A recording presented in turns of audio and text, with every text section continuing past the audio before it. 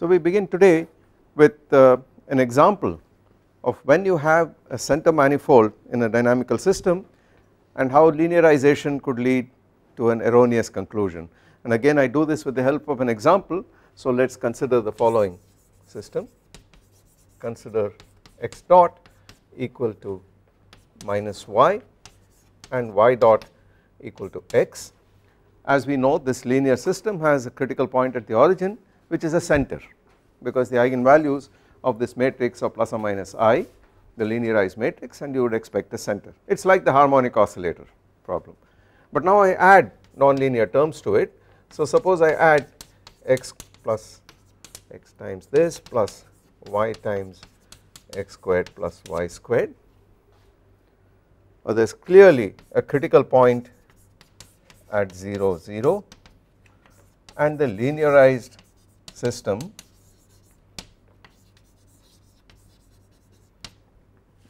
x dot equal to minus y, y dot equal to x implies a center .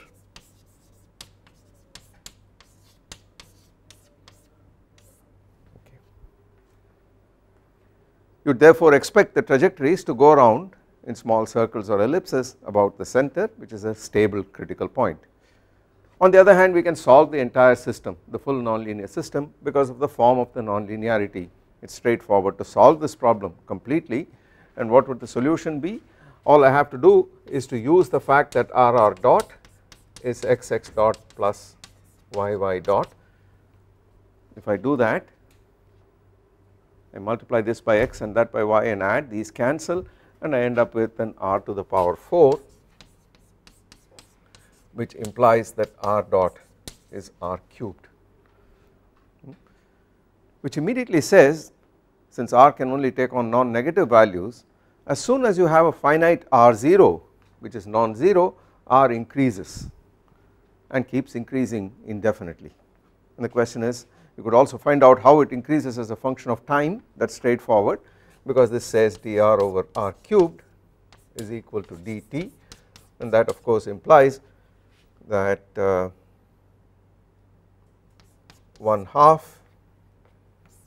1 over r of 0 minus 1 over r of t, this quantity is equal to t itself, r0 squared, r squared of t. And it is easy to see from this, if you solve for r of t, so this implies that r of t tends to infinity at some finite t.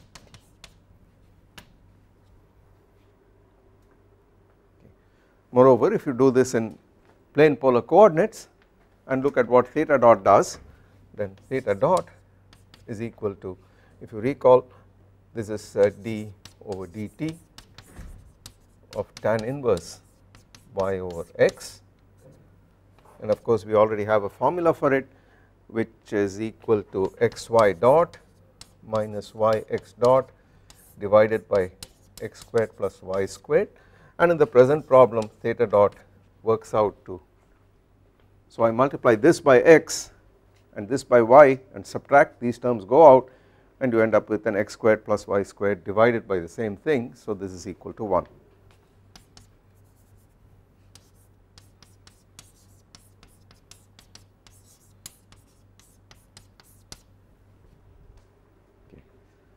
So in this particular problem, we see that linearization has led to a completely erroneous conclusion, whereas if you restricted yourself to the linear part of the system, you would conclude that the origin was a stable center. It turns out that is not so at all, and wherever you start, you are actually going to flow outwards in this fashion, such that you hit infinity at some finite value of time because of this specific form of nonlinearity. So the origin is not a center, it is an unstable node in this case, and things flow out. And this shows you the perils of linearization when you have a center manifold. It very clearly shows you that the nonlinearity has completely changed the behavior of the dynamical system from what the linear one would predict, the linearized form would predict. and this is the reason I said early on that when you have a center manifold there is no guarantee that linearization produces the true flow in the vicinity of the critical point, and this is a simple example which illustrates this point. Let us go on to the next topic that we had started, namely we were looking at higher order critical points, and I made a statement that these higher order critical points are generally formed by the coalescence of simple critical points, and indeed we saw in the case of a saddle node how a bifurcation occurs and you get a higher order critical point at the point of an exchange of stability bifurcation. Now let us look at some further examples of this. Let us look at, for instance, x dot equal to x squared minus y squared and y dot is twice xy. It is immediately clear that the origin is a critical point, but there are no linear terms on the right hand side, and therefore this thing is intrinsically a higher order critical point at the origin. The question is, what kind of critical point is it? What does the flow look like in this instance? What would you suggest looking at this function? What does it suggest to you? Let me give you a hint. Suppose you wrote z equal to x plus iy and regarded this as a complex variable, x plus iy as a complex variable. What does this suggest to you? So if you set z equal to x plus iy, this set of equations implies z dot equal to so it is equal to z squared itself. So it is immediately clear that the origin, the singularity at the origin is such that if you took a circuit once around in the z plane, once around the origin, the function on the right hand side, its argument changes by 4 pi rather than 2 pi because it is z squared. So this brings us to the concept of the winding number of a singularity of a planar vector field, and let me explain what that is. The winding number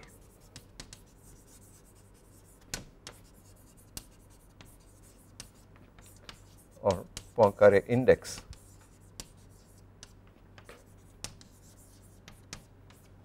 of a planar vector field, namely a vector field in a plane as a function of x and y.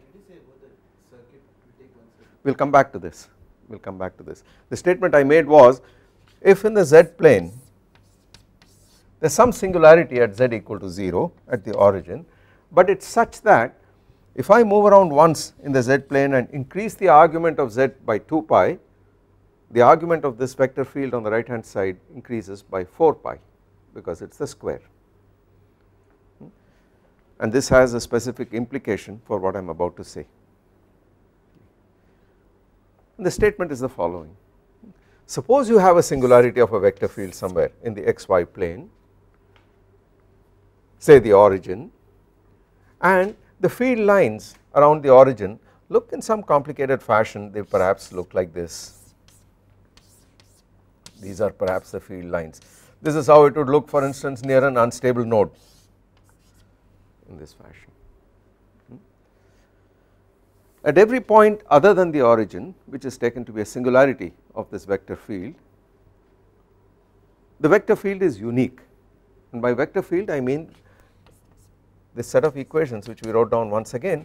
X dot is f of x comma y, y dot is g of x comma y, and you recall I combined these two into reading as a vector equation f of x, and this vector field f has two components, f and g.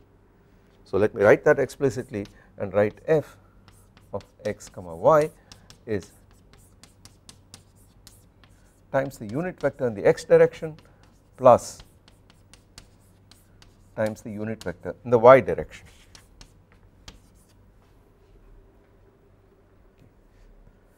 This field vanishes at the origin, both f and g vanish at the origin, and you have a critical point of some kind.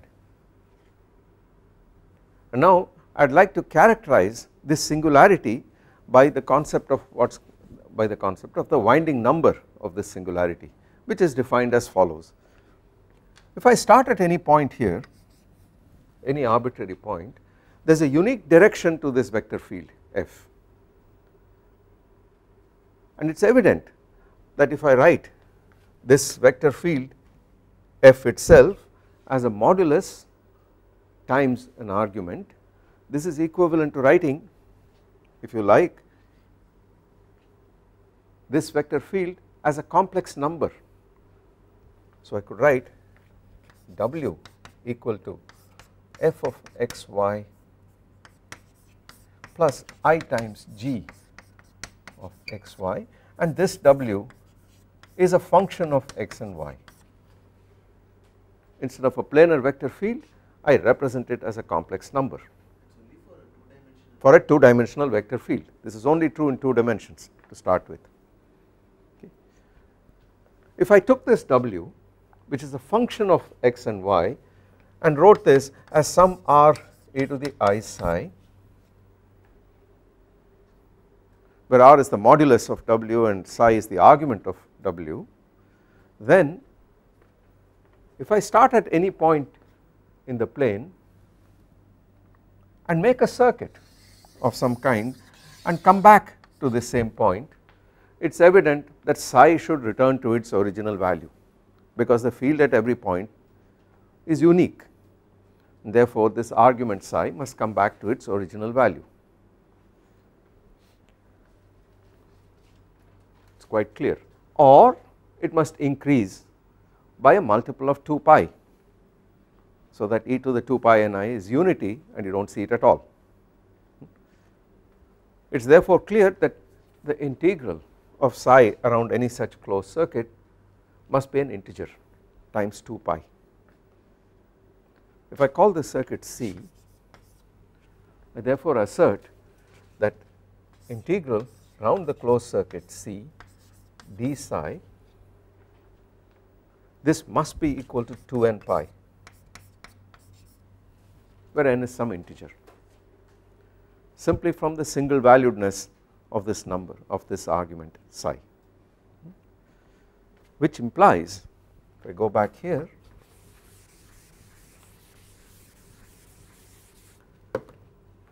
that the combination 1 over 2 pi integral d psi must be an integer. But what psi itself? This is 1 over 2 pi over C d tan inverse g over f, because that is the definition of the argument of a complex number whose real and imaginary parts are given by these two fields, scalar fields. But this in turn is equal to 1 over 2 pi over C, and if we simplify this exactly as we did tan inverse y over x, it is immediately clear that you get f dg minus g df over f squared plus g squared.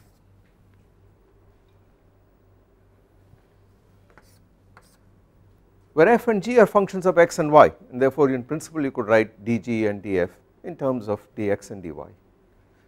But if you integrate around any closed path in this vector field, you are guaranteed, as long as this function is well defined, you are guaranteed to get an integer. Now what would happen, and we can see this geometrically, what would happen if I took a circuit which does not enclose a singularity of this vector field, namely a point where f and g vanish or the vector field is not defined? What would happen then? Now that is easy to see, because if I simply took a region of the space where the vector field is well behaved and has no singularities of any kind, and I start at some point where the vector field points in this direction and took a closed path and came back in this fashion, we can track what happens to the argument of this vector field by looking at what direction it points in, by pretending there is a little umbrella which you hold as you move along this path and ask what happens to this umbrella's direction. I start here in this fashion and I move up there, so it perhaps tilts in this fashion, and then I come down and it perhaps moves this way, it comes here, it comes back, and then it goes out like this, and then when I come back it slowly comes back to its original value. So all it has done is to take a little perambulation of this kind and back to its initial value. Therefore, this n has not increased at all. First you had a small increment in the argument and then it decreased back to its original value, went back, oscillated and came back to 0. So in this case n was 0 immediately. On the other hand, if there is a singularity of the vector field and you went around a path which enclosed the singularity, then this is no longer true. So let us take a simple example. Let us look at a vector field which perhaps is in this fashion, kind of radial field in this fashion, and they will say there is a singularity somewhere there. What would happen if I started and enclosed this path once in this fashion? Now let us follow it once again. I start here and the vector field points like this in the tangential direction, and let me just look at, instead of moving along with this curve, let me look at, simply keep it fixed here and turn this arrow around to reflect what it does at various points in its path. So it starts in this fashion, by the time it comes here it is pointed like this, by the time it comes here it is pointing in some direction like this, out here it is definitely in this fashion, and here it is like this, here it is back there and it is back here and back to this. So in this path, as I go around the singularity once in the counterclockwise sense, this arrow, this umbrella has also gone around once completely in the same sense, counterclockwise sense, and the n is equal to 1 in this case, because the total angle is 2 pi by which this vector field has rotated. And I say that the singularity of this vector field at this point is, the winding number is 1 plus 1. This is the definition of the Poincare index or winding number of a vector field around a singularity. If it does not enclose the singularity, if the singularity is somewhere here and this path does not have the singularity inside, then of course the winding number is 0. So in a region where a vector field is completely well defined, on a contour on which the vector field is well defined, if that contour does not enclose the singularity of the vector field, then the winding number corresponding to that contour is 0, because the argument does not change at all. It might oscillate but never completes a complete 2 pi. Yes? If I start here and I do not enclose this singularity, it is evident that all this vector field can do is go up like this, go down like this again and come back. It does not turn once upon around its center completely. So the argument starts at some value theta naught, increases to some theta naught plus alpha, comes back to theta naught, goes to theta naught minus some beta and comes back to theta naught. It does not complete a circuit, and therefore the algebraic sum of all these increments is 0 and the winding number is 0. So you play around with this and you convince yourself that the only way in which the winding number is going to be non-zero is if this contour C encloses at least one singularity of the vector field. And for this radial pattern we discovered that the winding number is plus 1, and now we can begin to ask, what is it for other kinds of singularities? What is it if you had a saddle point or a center or a node or a spiral point of various kinds? Those were the kinds of critical points we had for 2-dimensional flows, and we could ask, what is the singularity of the vector field look like? But before that I would like to point out to you that this number which we got as 1 for this kind of field is independent of this contour C. I could have started here or I could have started there and gone around. The fact is, independent of this contour C, as long as it encircles this singularity once in the counterclockwise sense, the increment in psi is also guaranteed to be 2 pi. It is therefore a topological property which is not a property of the specific contour C, but rather a property of the singularity itself. It is very similar to Cauchy's theorem in the calculus of residues. It simply says if you have a closed contour which encircles a pole, a simple pole of a function and a function of a complex variable z, then the line integral f of z dz of this function round this singularity is reduced to 2 pi I times the residue at this point, and it is independent of the actual contour as long as the contour encircles the singularity once in the positive sense. Now this statement is independent of the contour, also the direction of the contour, because if I started here at this point, you could ask, what is to stop me from doing this? I go around once, but then I do all kinds of meanderings here and come back and hit this once again. It still does not matter, all these increments would cancel out and the net result would again be 2 pi as long as you enclose this once in the counterclockwise sense. What happens if instead I started with this kind of radial field moving outwards and I decided to traverse the contour in the counterclockwise sense? I did this instead. What would happen now? Well, it is clear that again if I go around in the counterclockwise sense, in the clockwise sense, sorry, in the negative sense, then this vector would also rotate in exactly the same sense as the contour, and the winding number is again +1.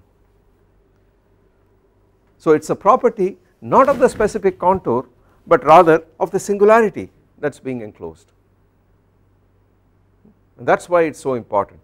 So it is remarkable that if you have some functions of x and y which are well behaved in a certain region except for a singularity at some point where f and g vanish, then this combination of algebraic quantities is guaranteed to be independent of this contour C provided it encloses the singularity and is an integer. I mean, it was the sense of the projection. Yes. Why doesn't this negate itself? It does not negate itself. So the statement is, if I go around once in the positive sense, in what direction does psi increase? It increases by +2 pi. If I go around once in the negative sense, it increases by -2 pi. Therefore the statement is, if psi increases by the same amount as what happens when I go around once, then the winding number is +1. It should be independent of this C.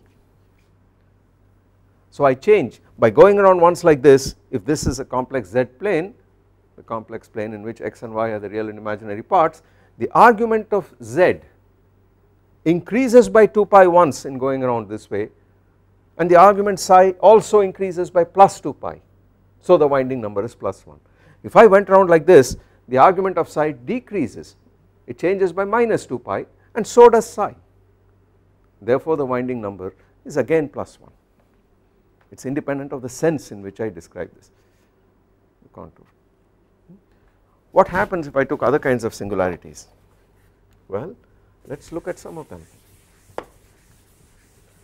What if you had a singularity which is like what happens in the case of a center? So we have field lines which go around like this. This is what the field lines are for this vector field, and let us put a sense on it in this fashion.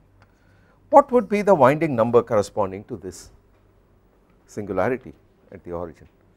Well, again you do exactly the same thing. Start at some point, the vector field looks like this, and go around and follow this trajectory all the time.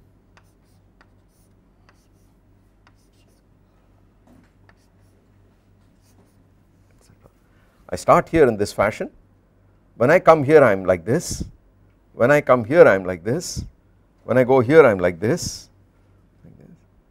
like this, back to this, back to this. And therefore the winding number is again +1 in this case, n equal to 1. What if I had a radially outward field? Well, n was equal to +1 we saw, but what if I had a radially inward field? What if I had something like this?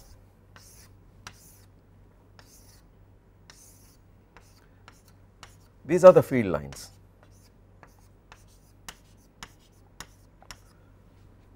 What happens if I did this? What would happen now? Again we do the same thing. I start here at this point, the field points so. then I am going to go around in this fashion. So it's when I am here it is like this, when I am here it is like this, when I am here it is like this, this, this, and then when I am here I am back here, and when I come back to this point I am back here. So as I go around once in the positive sense, this field also goes around once in the positive sense, and the winding number is again +1. So we see that at a node the winding number is +1 regardless of whether this node is stable or unstable. Therefore the idea of this winding number does not say much about the stability of the critical point, but it says something about the local geometry of the vector field at this point. For this as well it is +1, so is it for that, and it is so even if the arrows are pointing outwards, does not matter at all. So for a spiral point, a node and a center, it is easy to check regardless of the stability of the center or of the nodes or the spiral points, the winding number is +1 always. What if you had a saddle point?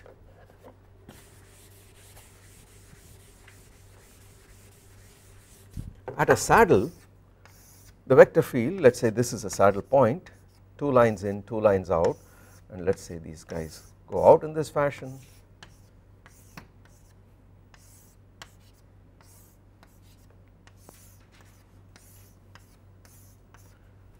in this fashion. What would be the winding number around this saddle point? Well, I start with the same trick as before. I make a contour of this kind, and now look at what happens. When I am here the field points so. When I come to this point, what does the field do? So it starts here, and by the time I come here to this point the field does this. So please notice I am moving in the counterclockwise sense along this contour, but the field on the other hand is moving in the clockwise sense. So it does this, it does this, by the time it comes here it has done that, and by the time it comes here back again it has done this. Therefore it goes in the other direction. So while the argument of z increases by 2 pi, the argument psi decreases by 2 pi, it becomes -2 pi is the change, and therefore the winding number in this case n equal to -1 for a saddle.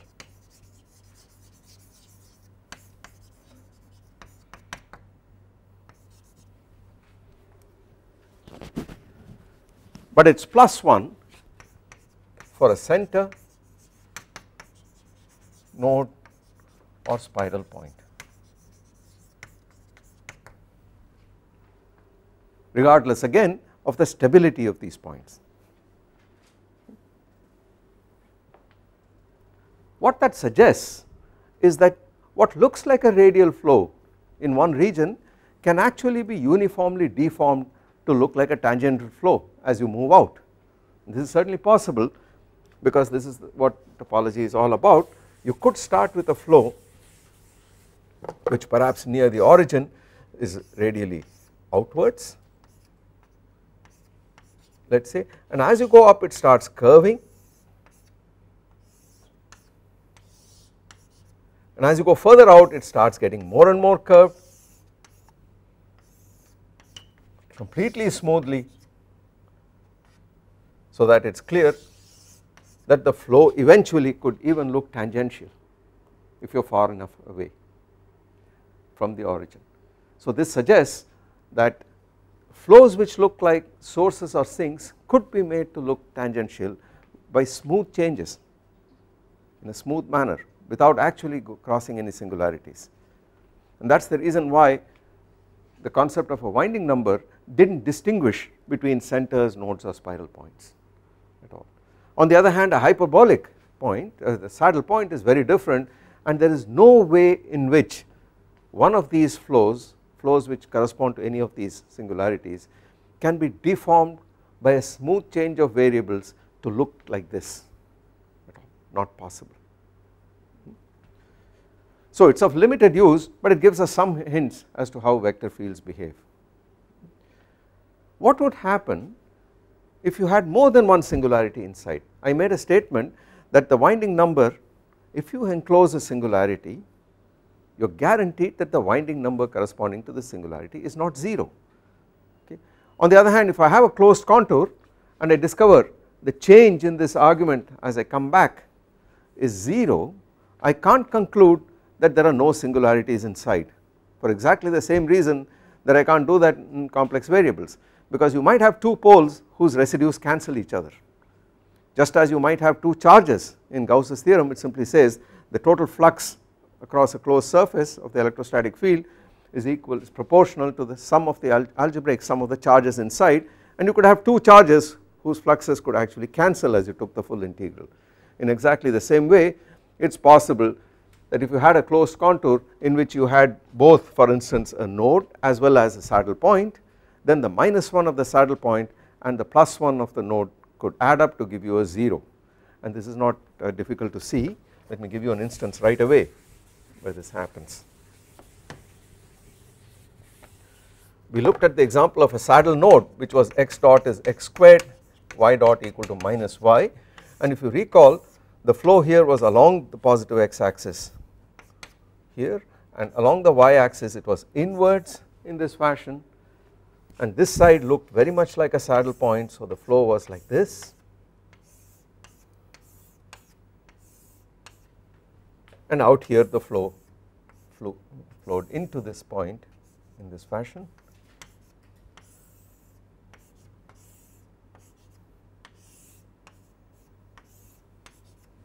And the question is, what kind of winding number does this field have around this point? Of course, we unfolded this singularity and we discovered it really came about by coalescence, by the coalescence of a saddle point with a node. But you can unfold, we will put this back together in this fashion, and it is not hard to see that if you took a contour and went round this contour C, the net change in psi is in fact 0. And what has happened here is that the +1 of the node and the -1 of the saddle have added up to give you a net change in the argument psi equal to 0. You can't conclude based on that there is no singularity of the vector field. There very much is a singularity, but the sum of these winding numbers has added up to 0 in this case. So the statement is, if you discover that the winding number round a closed circuit is non-zero, there exists at least one singularity inside. On the other hand, if you discover that the winding number as you do this integral around a closed circuit is 0, you can't conclude necessarily conclude there are no singularities inside. There could be a set of singularities whose net winding number is 0. And now let us go back to the example we started with, which was essentially z dot equal to z squared, and now this will make sense right away. I do not even have to draw a picture, because the flow x dot is x squared minus y squared, y dot is 2xy, could be combined into z dot equal to z squared, and the statement I made was simply that if you went round once in the z plane in the counterclockwise sense, then the argument of z increased by 2 pi, but the argument of z squared obviously increases by 4 pi, which means that this vector field, which was my w, has a winding number at the origin of 2, because the angle increases by 4 pi. And what does the field itself look like? What does this field look like? There is a complicated singularity here, and it is a dipole field in this case, so the field lines look like this. It is exactly what a point dipole would do.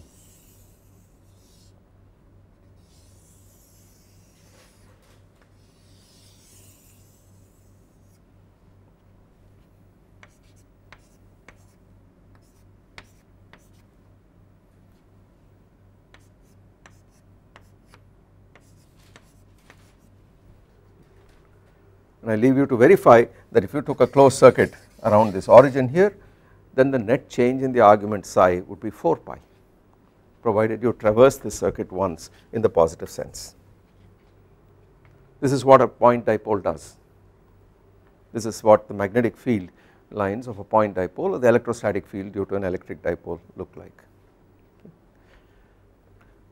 and what it is and why is it 2, physically why is this 2? Can you tell me this from your experience with electrostatics, why is this 2? Exactly, there are 2 charges in there, one of them acts like a source and the other acts like a sink.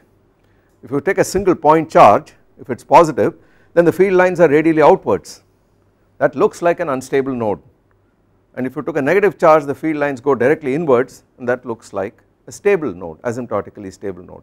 You put the 2 together arbitrarily close to each other such that the distance between the 2 vanishes and the product of the distance multiplied by the charge is finite, the charge becomes infinite such that the product is finite, you get a point dipole which looks exactly like this. So this is characteristic of a dipole field and the winding number n equal to 2 in this case.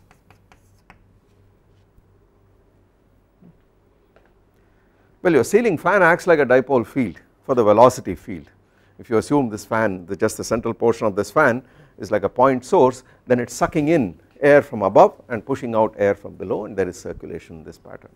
So that is a simple example of a dipole source for the velocity field, but the charge example is more familiar to you from electrostatics and this is exactly what it looks like.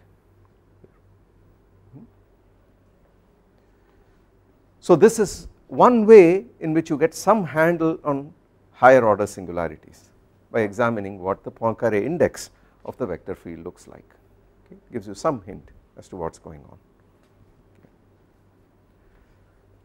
Let us go on now to another model which is very useful and very common, and this helps illustrate a little theorem I want to talk to you about regarding limit cycles. I pointed out that limit cycles do not exist in conservative systems but only in dissipative systems. The reason is, if this limit cycle is for instance stable, then it says a whole lot of points in its basin of attraction get attracted to it, exactly as in the case of a critical point which is an asymptotically stable critical point, and such attractors do not conserve phase space volume because the whole area falls into a line or a point, and therefore it cannot occur in conservative systems, which we have defined as those systems for which the divergence of f is 0 everywhere, measure preserving flows. Now let us look at a famous example of a nonlinear oscillator and ask whether in the presence of nonlinearity and dissipation you might perhaps have limit cycles, and this model is called the Duffing oscillator.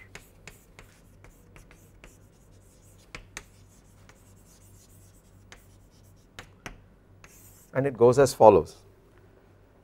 It is a second order differential equation that specifies the Duffing oscillator, but we will interpret this in physical terms, and the equation of motion is x double dot plus some friction term gamma x dot and then terms which would correspond to nonlinear oscillations, and this corresponds to oscillations in a double well potential, and the potential looks like this.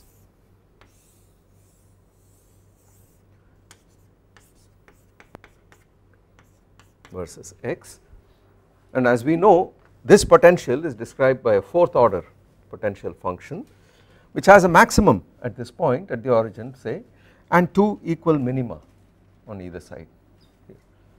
So it is like having an inverted parabola near the origin and then moves out on either side. So a model for v of x would perhaps be minus x squared over 2 plus x4 over 4 with some constants multiplying these two cases, and with that kind of choice of origin the picture actually looks like this,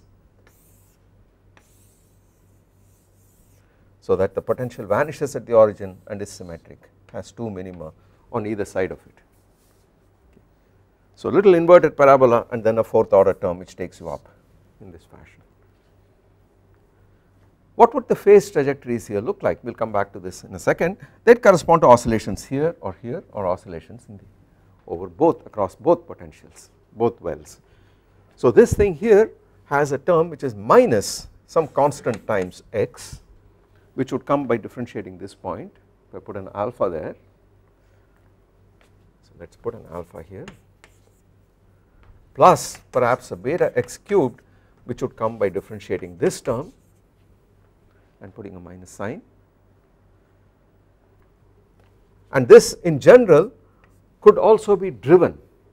You could also take the system and put an external force upon it, which could for instance be sinusoidal, so perhaps some a cos omega t. And you could now ask, what about the dynamical behavior of this system? And let us interpret these terms once again. I have divided through by the mass of this oscillator, so this is just x double dot. This term represents linear damping proportional to the velocity, instantaneous velocity of the particle. These two terms come from the restoring force represented by the potential. The fact that you have a minus sign here comes from the fact that this is an unstable point. The origin is actually unstable, and this beta x cubed with positive beta comes from the fact that you have two stable minima on either side. It comes from this potential, and that is driven by some external force with frequency omega with amplitude a. How many parameters are there in this problem? Well, there is 1 here, 2, 3, 4, the amplitude of the driving force, and 5. With 5 parameters you have an extremely rich set of possibilities for the dynamical behavior of the system. But we could choose the scale of time so as to get rid of one of these constants, and let us choose the scale of time in such a way that this thing here is unity, for instance. You still have 4 parameters, gamma, beta, a and omega, and in the parameter space of these 4 constants, these 4 parameters, you actually have many possibilities, and the full set of possibilities of the Duffing oscillator can only be understood numerically, and it includes chaotic behavior of various kinds. It is extremely complicated. Is this an autonomous system or non-autonomous? It is non-autonomous, you are right, because there is this forcing term here, so there is explicit time dependence. So very complicated things could happen in this system. Let us look at the simplest version of this in some form in which I do not have a forcing at all, but let us look at the case x double dot plus gamma x dot minus x plus, let us just put this beta equal to 1, this equal to 0, and ask, what about the unforced Duffing oscillator that corresponds to motion in this potential but in the presence of damping here. And now I could go ahead and ask, alright, suppose you did not have this damping at all, what do the phase trajectories look like? And that is very straightforward, because here is what it does. Here is the potential, and if I plot x here versus x dot for instance on this side, then the phase trajectories are very straightforward. You have a little center here, you have a center here, and you have a hyperbolic or saddle point out there. For small enough energy, just above the minimum of this potential, you could have stable oscillations about either of these centers, and therefore you would have trajectories of this kind. For slightly larger amplitude oscillations, you would have non-harmonic oscillations, you would still have this kind of behavior.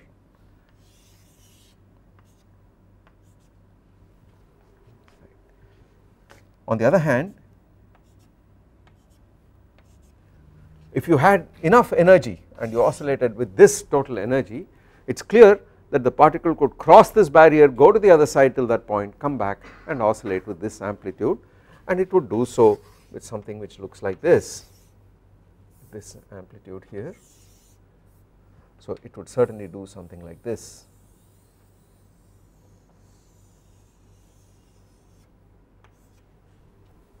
It encloses both the wells, the minima. And what is the critical value or the separatrix value of the energy? In this case it is 0 itself. At this value it is evident that if I start here and give it a little perturbation to the right, it would start here, go down like this and come back and form a homoclinic orbit, which is a separatrix on which the time period would diverge. Similarly on this side you would have a symmetric thing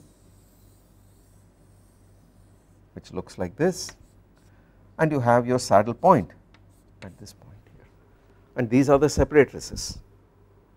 we can easily find the tangents to these separatrices in this model, but the actual stable and unstable manifolds are like this. It is the really homoclinic orbits, two of them, and outside you have oscillation across both wells, and inside you have oscillation around this well or that well.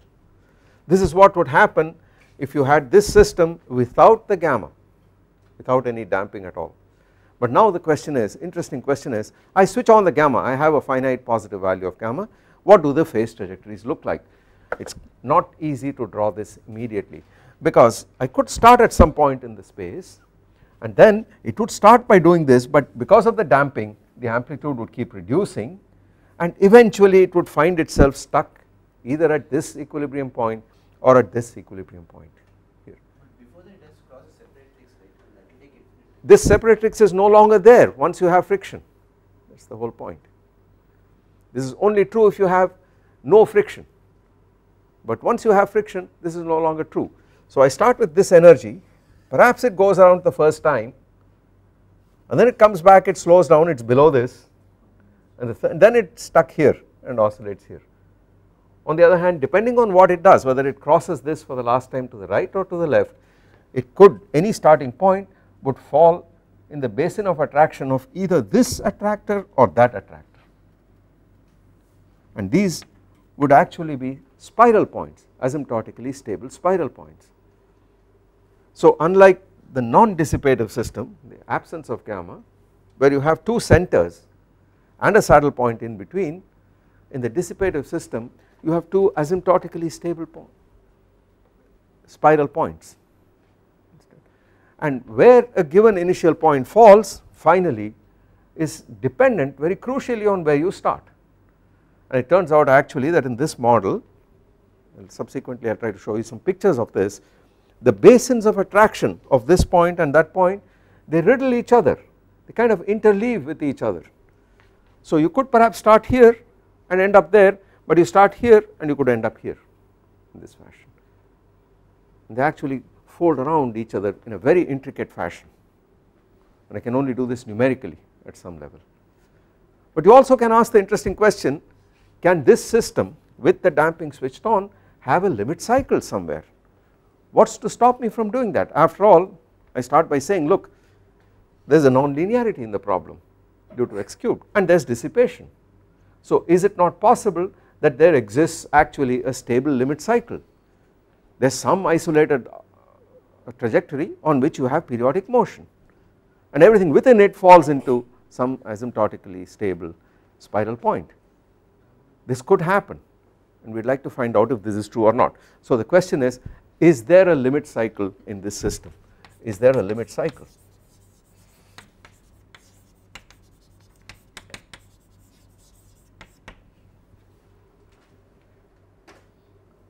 And there is a criterion called the Bendixson criterion which says there isn't in this problem, and it goes as follows. Let me stop with that.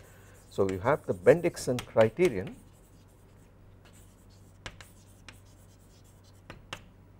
which reads as follows.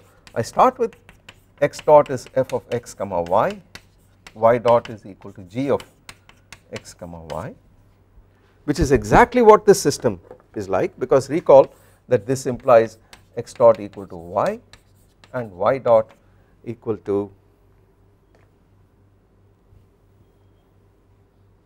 minus equal to x minus x cubed minus gamma y.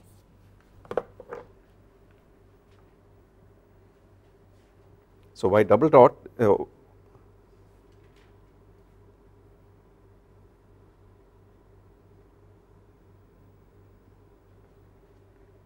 x double dot is y dot, the same as y dot, and that is equal to this fashion. And the criterion says the following. It says if you have a vector field of this kind, a dynamical system of this kind, and you consider this in some domain in the xy plane, some domain D, which is simply connected, no holes,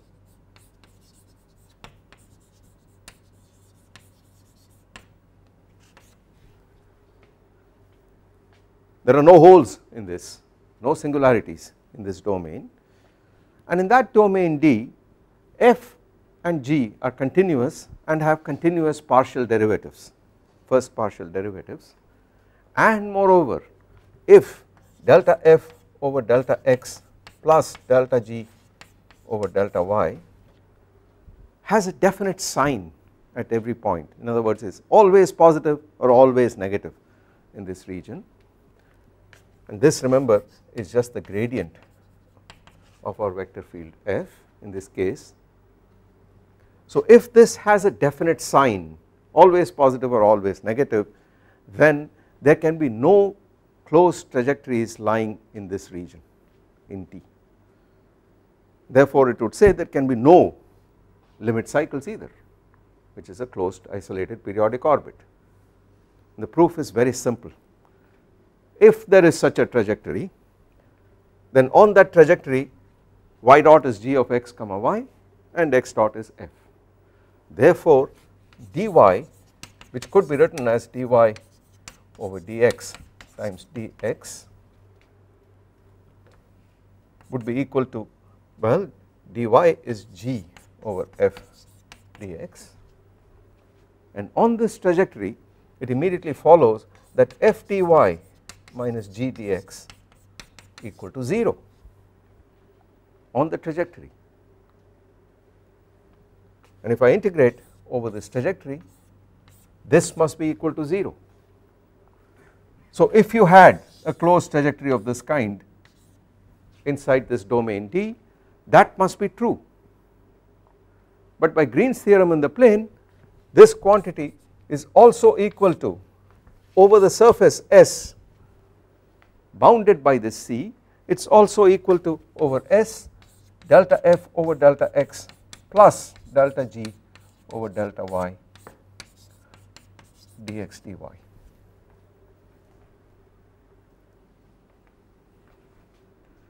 But that contradicts our initial assumption.